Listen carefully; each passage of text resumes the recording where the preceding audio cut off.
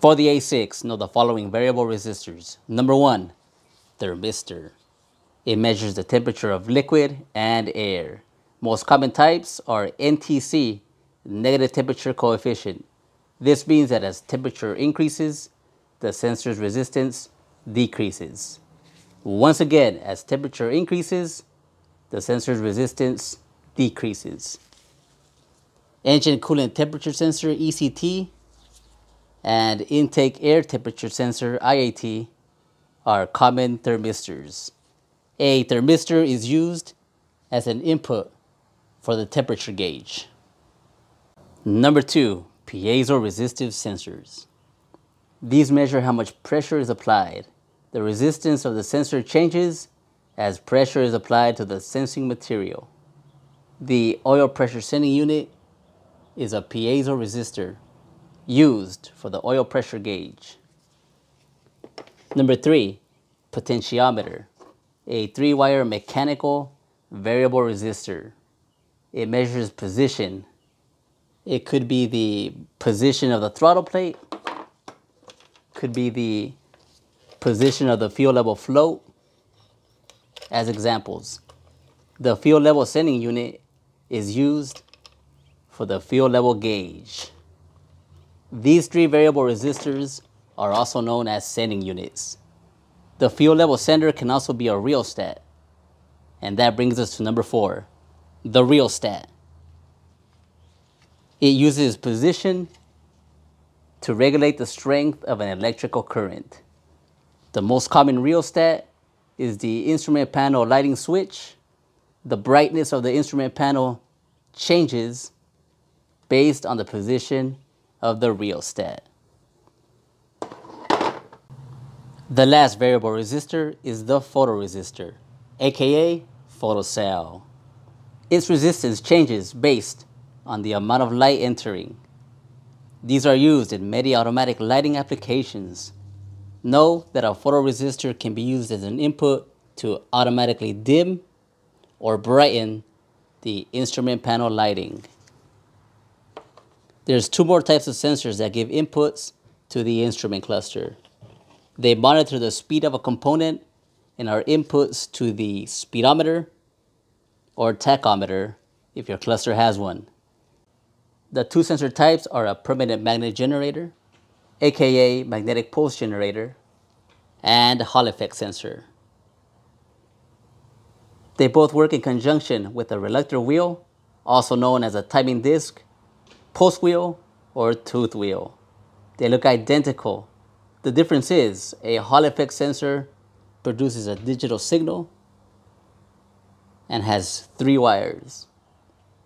The PM generator creates an AC voltage signal that must be converted by an analog to digital converter. Vehicle speed sensors, crankshaft position sensors, and camshaft position sensors are common types. Know how to diagnose all of these sensors. The A6 is going to ask general questions regarding these sensors. It'll ask something like, what type of sending unit is used for the temperature gauge? In the old Technician A, Technician B style of questions, they would have asked something like, Technician A says oscilloscopes can be used to retrieve data trouble codes. Technician B says oscilloscopes can be used to view live sensor data at the sensor. Which technician is correct? Moving on to instrument cluster troubleshooting. Know that modern instrument clusters have diagnostic capabilities. You can use a scan tool or the instrument cluster itself to retrieve instrument cluster trouble codes. Know that the sending unit inputs can be transmitted directly to the instrument cluster or transmitted on the data bus to the BCM, then to the instrument cluster. 2 common instrument cluster issues are a non-operating gauge or bulb issues.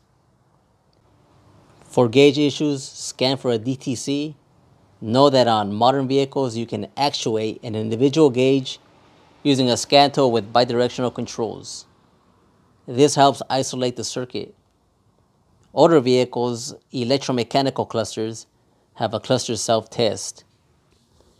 Press and hold the trip odometer button, insert the key, and put it in the run position. Keep holding the button until the word test comes out. And there it is, let go. Gauges are sweeping. Next, you can do a bulb test. And if we continue, we can see data trouble codes. None at the moment.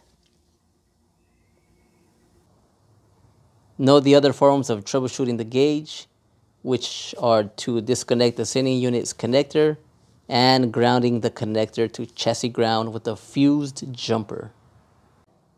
Bulb issues are a bulb not turning on when it's supposed to, or a bulb staying on all the time. A bulb staying all the time usually has a short to ground in the circuit. A bulb that does not operate can have an open in the circuit, or the bulb itself can be blown. You can easily see if the bulb is operating during the prove-out test. Prove-out test, ignition key is set to the run position, and there are your bulbs. The turn indicator lights will not show during the prove-out test. Some vehicles require that the ignition be in the start position.